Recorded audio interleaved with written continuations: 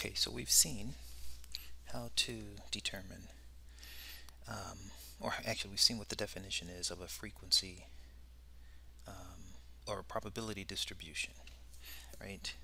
We've seen what a probability distribution looks like. The probabilities for a random event, right? That list of possible values that this random event could take is shown here. The list of possible, or the list of the probabilities associated with each of one of those random events. So the probability of having 2 girls was 0.299. Probability of having 3 girls out of 5 was 0.324. And the sum over all of those probabilities has to be 100 for this to be a proper probability distribution. So in order for us to think about this, I'm going to use a simple list of values, right? We saw earlier that it is possible to determine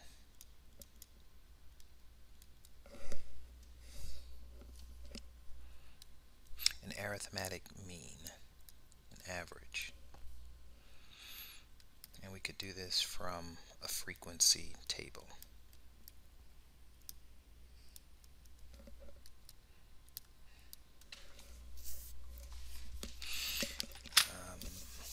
So let's say that we have a list, and it looks like, let's make this a little bit bigger. So we have a list of values,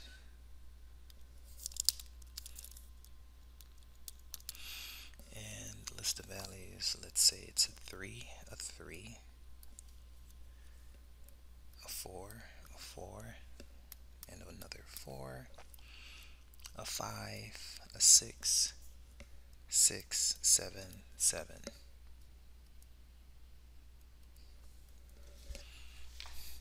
So 1, 2, 3, 4, 5, 6, 7, 8, 9, 10.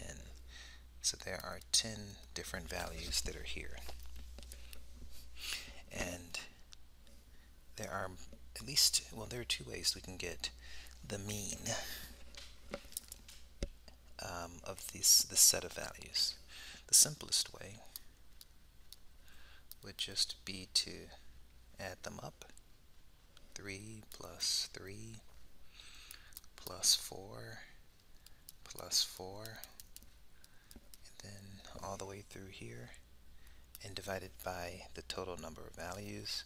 And if you did that, you'd see that the value is, those values sum up to 49. And so you end up with 4.9.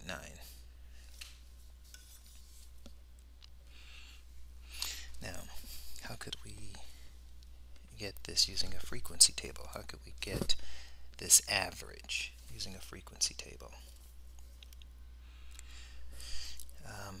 The way this frequency table is going to be set up is if we know those values, 3, 4, 5, and if we list them all, 3, 4, 5,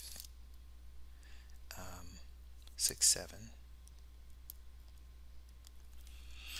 and then we indicate the frequency associated with each one of those values.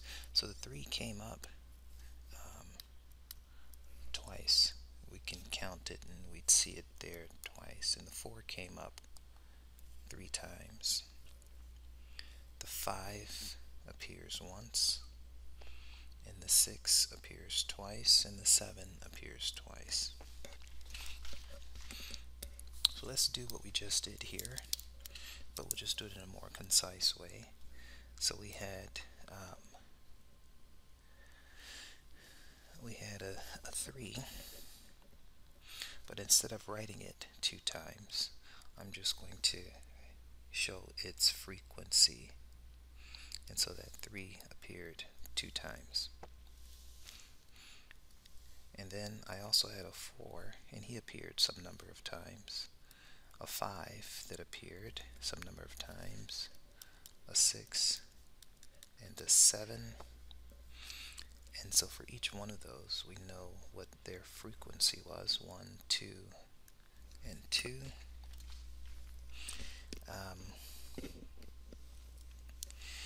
And we then would divide this by the total number of values. And that total number of values is, of course, still our 10. So notice that our 6 and our 12 is, of course, going to be consistent with what we've seen in our list previously. 3 times 2 is 6, 4 times 3 is 12. And if you do the math here, of course, you'll end up with 49 over 10 again, or 4.9. So if you put this into a table where you have list 1 and list 2, you can use your calculator to calculate, or actually to do this calculation here, where it multiplies 3 times the 2, the 4 times the 3, the 5 times the 1, and then sums them up.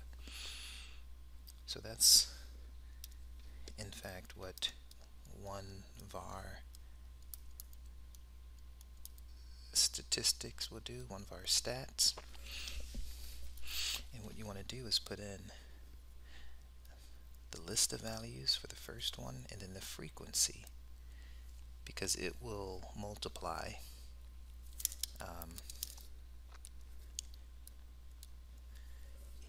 the frequency by the variable list 1. So every time we as it goes down here, and we have 1, 2, 3, 4, 5, 6 different items, it will do a 1-to-1 matchup based on the index or the position. So if you plug in one var stats into your calculator, you will once again get 4.9.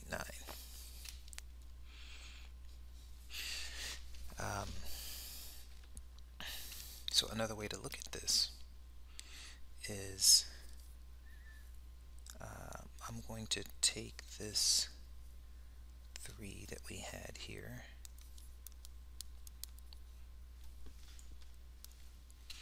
and we multiplied that 3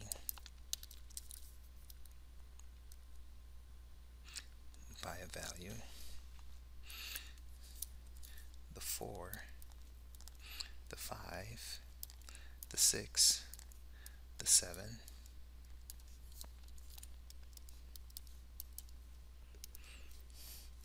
and we certainly, nothing changes here. We want to end up with the same value, but let's factor out the 1/10, or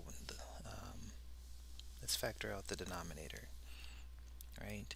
Now all of these have a common denominator, so we could bring them back in and add them up. So the only thing we've done is we've not broken any rules of algebra, we've just factored out the denominator. And then I'll take this one more step. Notice that we have a 3 and it's being multiplied by 2/10. That these are equivalent, right? As is the 4 that we see there.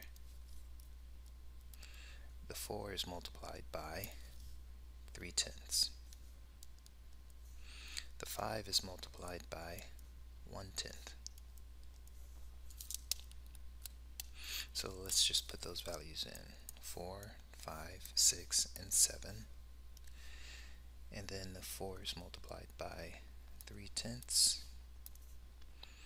1/10, 2/10, and 2/10.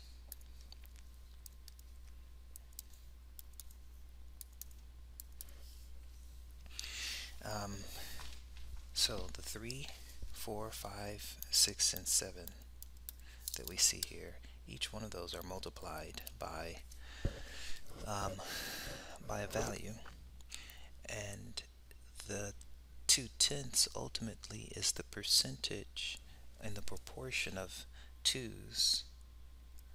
I'm sorry, the proportion of threes that can be found. How many threes in the 10 different values that we have here? How many threes do we have? 2 out of the 10. How many fours do we have? 3 out of the 10.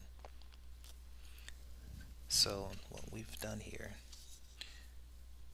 is we've taken each one of these values and multiplied them by their frequencies. So one way to state this is that we have x sub I.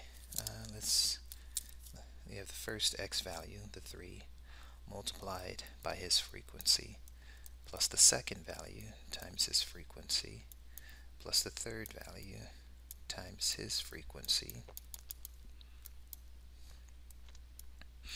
1, 2, 3, 4, 5, however many values there are. This one happens to be 5. I'll just say in general in some n terms. And then we're going to divide them by the total count. So it would be the 2 plus the 3 plus the 1. Those are the frequencies. So let's say it's the summation of those frequencies.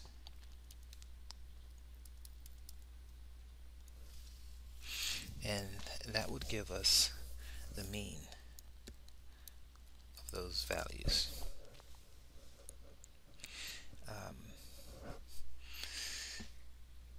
So each one of those values, the 3, the 4, and the 5, were multiplied by the fraction that it made out of the entire set. So now let's think about this. If I have cards that have numbers on them, the cards may have 3s, 4s, 5, 6, 7. I can say that the probability of selecting a 3 is 2/10. The probability of selecting a card with a 4 on it is 3/10. The probability of selecting a card with a 5 on it is 1/10. So the other way of thinking about this is that this is really, if we turn it into the language of random events, then what we're really looking at then is the 3, 4, 5. We don't know which one of those we're going to select, so each one of those is a random event, and then we're multiplying each one of them by the probability of that random event occurring. So the equivalent to what we see up there is x1 times the probability, or the proportion of that one, x1 being 3, x2, which is the 4, times the proportion of those values, or the probability, and so forth. So the general way we would make that statement is that we want to do a sum over the entire set, and that's going to give us a type of average.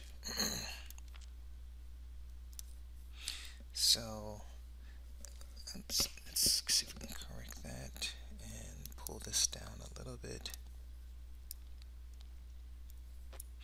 So that's going to give us a type of average.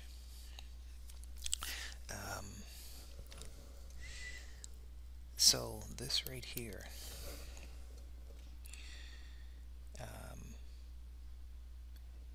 3 occurs 2/10 of the time. 3 occurs with some probability and some proportion. In this case, it was exact. It occurred exactly 2 out of 10 times. And so we truly got the mean. But if 3 is really associated with some probability, I'll say 1, 3, and if 4 is associated with some probability, what was at 3/10, so I'll say 8 and so forth. So now what we're getting when we're actually working with the probabilities, it's an average of sorts, but it's the proportion. It's still the value times the proportion. So it's an expected value more so than an average. And that expected value of that random variable, we use this notation here. And so there's a very strange, certainly for most of you it will be new, expected, and it's not that I'll use these brackets here. The expected value of a random variable can be determined by doing what we've done here. So it's really a type of average. This is the expected value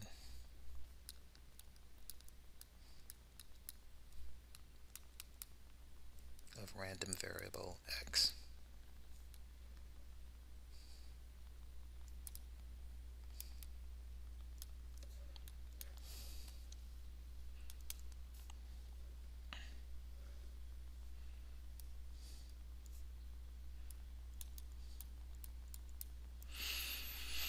Alright, so that's how we can get an average and our expected value.